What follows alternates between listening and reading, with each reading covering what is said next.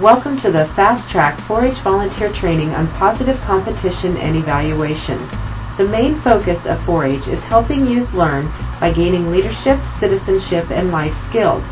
Part of the learning process in 4-H may come from competition and evaluation of 4-H projects.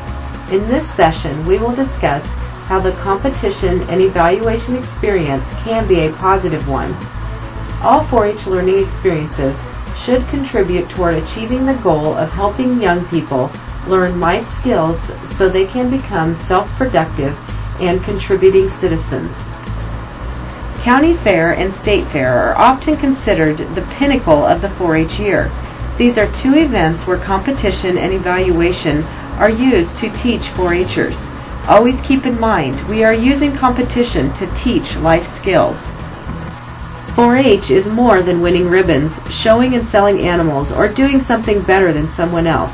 It is about making the best better, in yourself, in relationships with others, and in your community.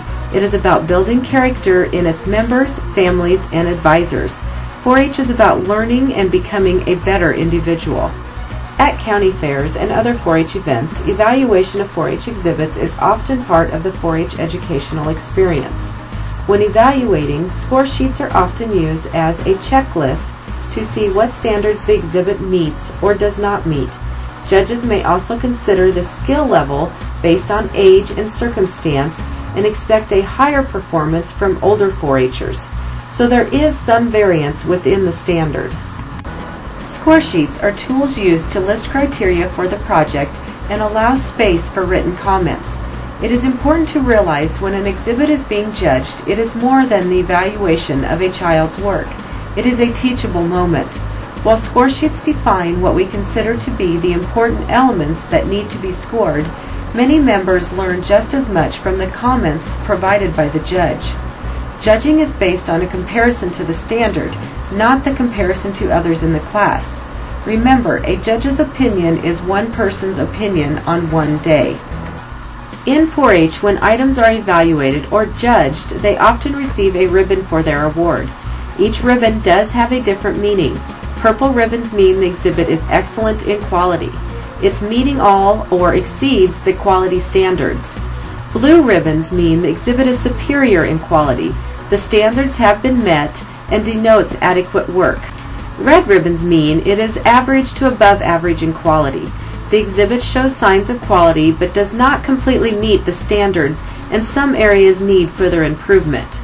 White ribbons mean the exhibit is below average in quality. It does not meet standards and there are several needs for improvement. Grand champions and reserve champions are given in some departments in lieu of purple ribbons to designate the top two in a division.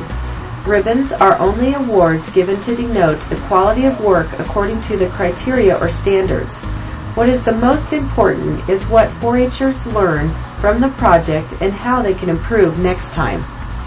Competition is part of our society and part of the 4-H program. It is vital youth develop a positive attitude about competition. Often it is the actions and attitudes of significant adults in the youth's life that help determine his or her positive or negative reaction to competition. Not receiving a purple or the grand champion ribbon is never as joyful as winning it. However, just because you did not receive that purple ribbon does not mean that you are not a winner. Loss or failure should be viewed as unavoidable in a learning experience. Help youth understand this by talking to them. Appropriate questions can be asked to avoid negative reactions and help guide the youth toward positive growth. Successful people try to evaluate the outcome rather than focus on the win or loss. Ask the young person questions such as, how do you feel you did? What do you think happened? What do you think caused this to happen?